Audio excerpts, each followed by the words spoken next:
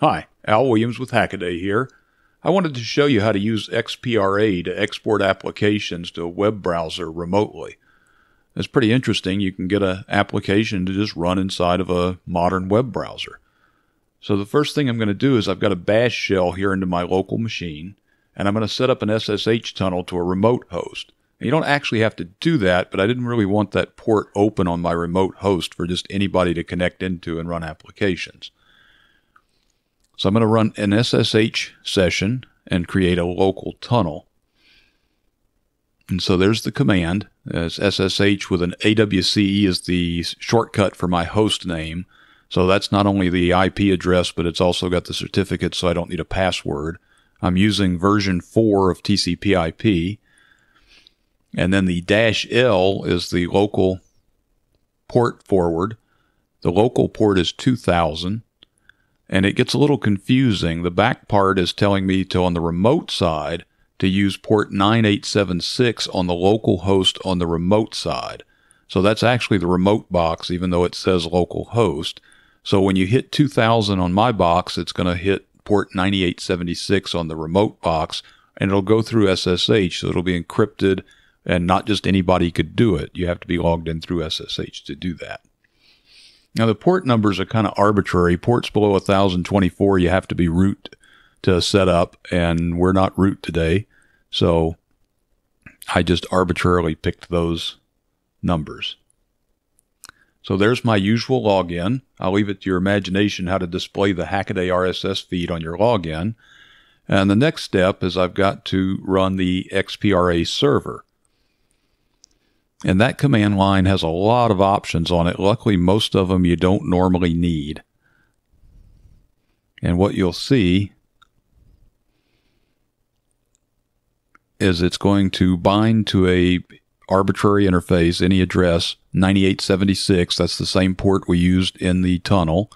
We're turning on the web server with the HTML on, and we're going to start an xterm just because that'll let us launch other things and experiment. Now, the 9876 is behind a firewall, so if you just went to the remote server after I ran this and tried to hit that port, it would be blocked. The only way we can get to it is by bypassing the firewall, and we're doing that with the SSH tunnel.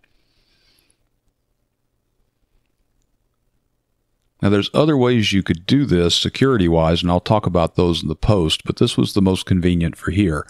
It'll also go into the background, but you can stop that for debugging. I didn't in this case, and you can see the log file. If you wanted to go and troubleshoot, you can take a look in the log file. It'll kind of tell you where things are.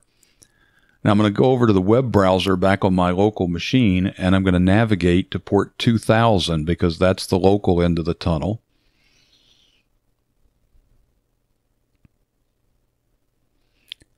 And in just a second, I'll go ahead and make this full screen. You'll see there's our xterm. And the performance is actually not bad. Let me start a clock up here. And you'll see it's a little clipped. That's because the title bar has wrapped around. But if you make the window bigger so that the title bar doesn't wrap around, it'll actually display correctly. It's a little hard to grab that handle there. There you go. So now it looks okay. And the interesting thing is if I go in and close this out, and then some other time go hit that server again, even if it was from another machine, I'll get the same session back again. And the performance really is good. If I tried to run, say, the GUI Emacs through an SSH X11 forward, with the -X or -Y, it would be intolerably slow. And if you notice, it just popped right up here, and you can just do the normal things that you would do inside of Emacs. This is pretty easy to set up, and like I say, the performance is quite good. The persistent sessions or something like you get in VNC or NX is very small compared to some of those solutions. And, the security is relatively good. In this particular case, if I had people on the other machine, the remote machine, then they could all get to that socket. That probably wouldn't be very secure. In this case, that's not a problem, but there are other ways to set it up where you'd have to authenticate and do that in a pretty smart way. You can look in the post and in the documentation for that.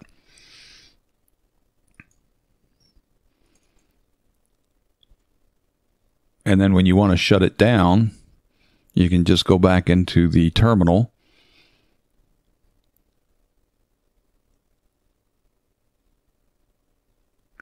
and type in xpra stop. That'll shut the server down. There's a lot of command line options available, and you'll just have to take a look at the documentation. Like I say, most of them not always useful for the common cases, but there are plenty of them.